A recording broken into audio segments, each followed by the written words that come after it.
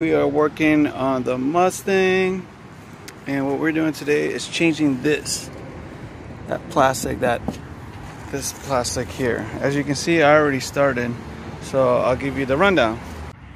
Alright, so what you want to do first is you want to remove this. So you fold this up. Once that's up, you go over here and there's a little metal piece that sticks out right there, right? You pull on that lever and then you pull this out and the whole thing comes out like that. And you do the same thing with that side.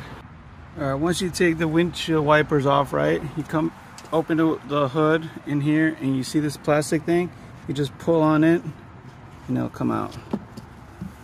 Alright, once that's out, you're gonna see these little things right here. There's 1, 2, and then there's another one over there. There's 3 here.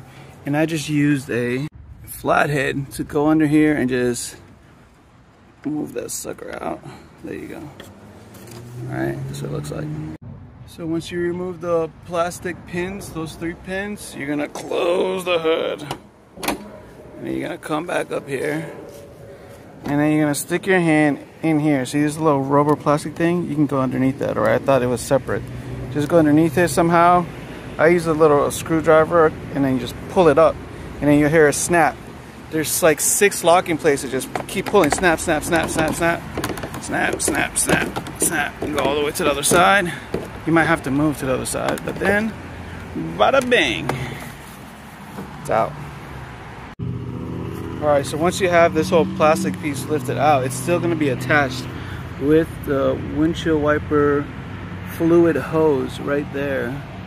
So you just want to get in there and just disconnect it. So I just disconnected it there. Alright, I yanked on it kind of hard, so you might have to do the same thing. So you see that? Look at that disgustingness. So we're gonna take care of this, clean all that out.